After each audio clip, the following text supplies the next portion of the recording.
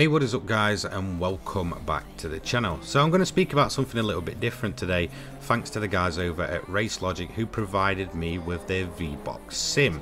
Now, what is the VBox Sim? Essentially, it's a data logger. If we've all, I'm assuming on this channel, watched any kind of motorsport, you've probably seen a little blue box on the onboard of vehicles, and that is essentially what the VBox Sim is, but for sim racing games.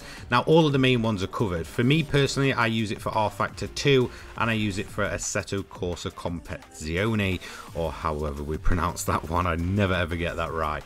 So essentially you're seeing a bit of footage in the background now of the promotional video for what this is, and it kind of explains everything you need to know. It's essentially a data logger. It takes what those real life race cars have and turns it into something that you can use within your sim racing games to allow yourself to study your own lap times, see where you're going too slow, see how your setup changes your overall lap time, and pretty much gives you the real world experience.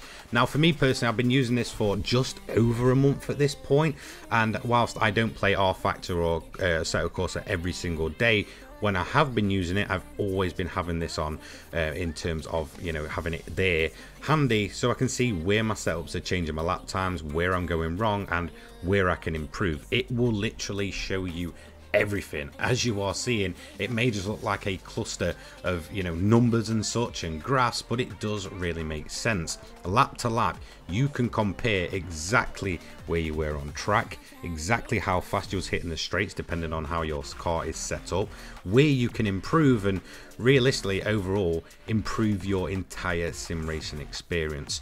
Now, for me personally, like I said, although I don't use it every day, it's been a handy little tool in just improving my racecraft before I dive into the likes of LFM and stuff like that. So for me, RFactor 2 is where I do a lot of my LFM racing when I can. I don't always get a chance because of other things around in the real world, but when I do, I usually get this on to get a bit of practice in, you know, kind of copy and paste the settings over, and then just see where I can make up time and where I'm losing time. And that is what this is, a full-blown data logger. It takes what has been used in the real world for many years for just seeing how good the professionals are, and makes it an entire package for sim racing games. Now, in terms of price point, it is not cheap, I am not gonna lie, but if you take your sim racing seriously, this is a great tool for just getting faster and realizing just where you're going wrong. So it does retail for £100, which, like I said, isn't cheap, but compared to those real life little blue boxes we're seeing,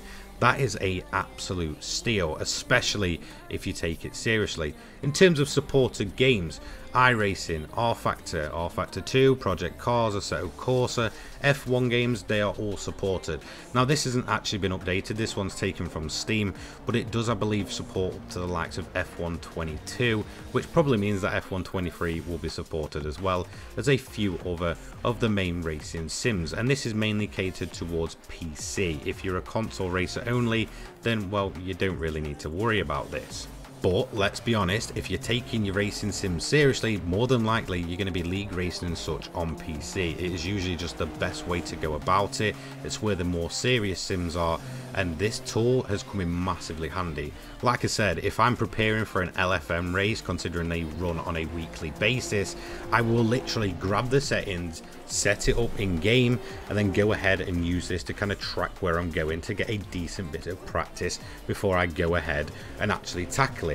This way I'm not kind of, you know, jumping into the experience and kind of hanging around at the back and getting things wrong. I've got a good idea of exactly how I need to get around the track, and this is exactly what this is. Like I said, this is essentially what the pros have been using for years in real world motorsport, turned into something you can use for your sim racing experience. So would I recommend it, and would it actually make you faster?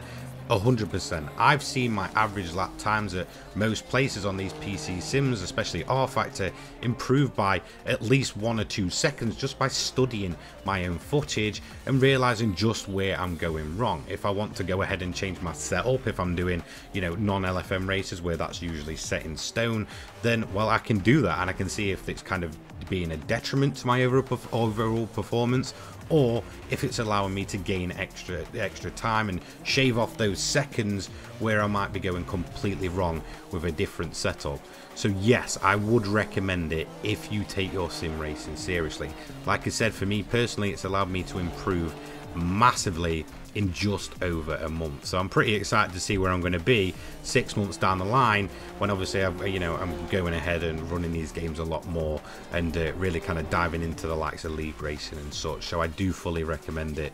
Now again, like I said, if you're on console, sadly no, you can't go ahead and grab this. But if you are into your PC sim racing, which I know a bunch of people are, and a lot of people have kind of gone over to PC sim racing recently, then this is something I would fully recommend looking into.